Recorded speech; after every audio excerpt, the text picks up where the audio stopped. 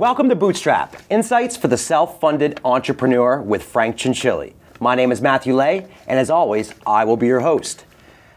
Today marks the start of Season 2 of Bootstrap. That's right, we're back. We had a lot of really positive feedback and a lot of questions from all you entrepreneurs who have been watching. Some of the key questions we hope to answer this year is more of a dive into the finance side of being a bootstrap operation, as well as giving a little more color, some stories about Frank's last 15 years in business that informed some of the ideas we shared with you last year. All right, that out of the way, let's get started. Frank, thanks for having me back for Bootstrap. Well, it's great to be back. So we did get some great feedback. What are the things that you heard after we released the series last year?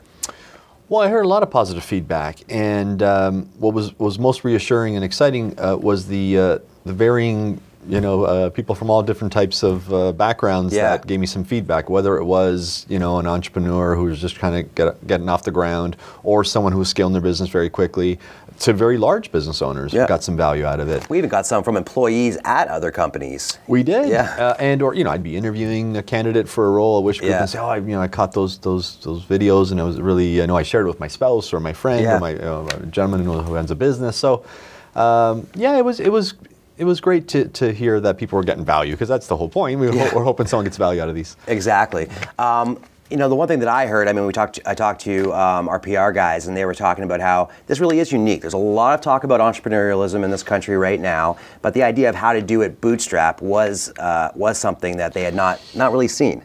Yeah, and I think we mentioned it in one of the episodes early in season 1, was that there's no shortage of experts or reading material on the internet about tech startups or some of these exciting cryptocurrencies and AI. Yeah. But for most business owners, I would say 95% of them, they're out there bootstrapping it. They've got some similar challenges of cash flow and how to manage and find good people and how to generate more sales. They're not out there doing multiple rounds of finance. So it's not as sexy, but it's very relevant. So, exactly. So I'm glad that, I'm obviously glad that people see value in that. Well, the other big feedback that I got personally was on just how bright and maybe awful my socks were last year. So I've tried to tone them down for this season. Now, let's get started with a bit of a broad question. There is a lot of talk about entrepreneurialism in Canada. What do you think is the state of affairs? Is it a good time to start a business in this country? Well, I'll say that it's never been better. Okay. I still feel that Canadian entrepreneurs are frustrated with the lack of governmental support. Not only government support, but from banks. Everyone complains about the banks, and generally in the investor appetite in early stage companies. Isn't quite where we need it to be. At least compared to the U.S. where there's lots of capital. But it's improving. Okay, so it's improving. The government is sort of getting on board. We have heard some moves they've been making that are going to affect small business that seem anti-employer. But you feel like they are backing the entrepreneur, or they're ready to get involved, maybe. I don't want to get into my opinion on the government. I really think there's a lot of room for improvement there. But what I am seeing improvements, which I'm happy to see, is in the venture capitalist community.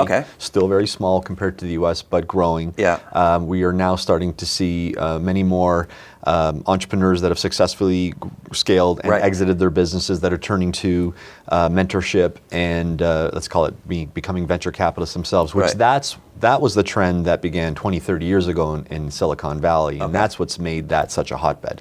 Right. There's been some formalization of this as well, like incubators. I'm not sure if Mars counts. I think there's some government involvement Mars there. Is a good one as well. But there is more of that Silicon Valley type, shared spaces or whatever they might be.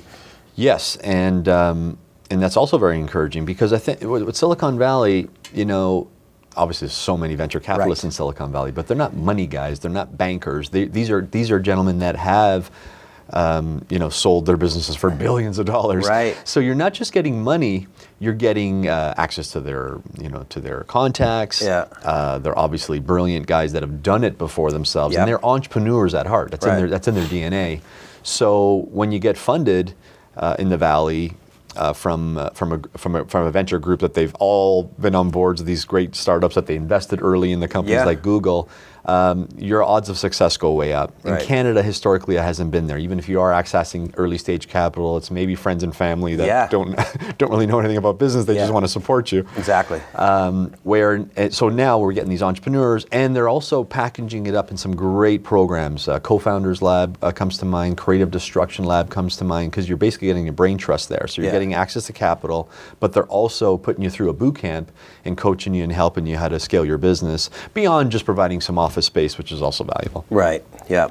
And that's not dissimilar to the Wish Group. I mean, you're not just putting seed money in, but you're helping young entrepreneurs basically get their businesses off the ground. Exactly. So, obviously at Wish Group, we've done very well at starting up companies and scaling them very quickly. Yeah. And so we provide a nice infrastructure for you to do that, from whether it's finance, marketing, IT, and most importantly, access to our clients and our brilliant leaders such as yourself. Because iron does sharpen iron, and it's always better for a young entrepreneur as they are out there embarking on their entrepreneurial journey to be able to mentor and speak with someone who's already walked through the minefield. Yeah, and as a young entrepreneur, I've said it many times on this show and elsewhere, couldn't have done it without that. Just like most people can't do it without some sort of funding. And that was a big question that you guys had. So what we're going to do on the next episode of Bootstrap in Season 2 is we're going to dive in on funding. We're going to hear from Frank and learn how he funded his first business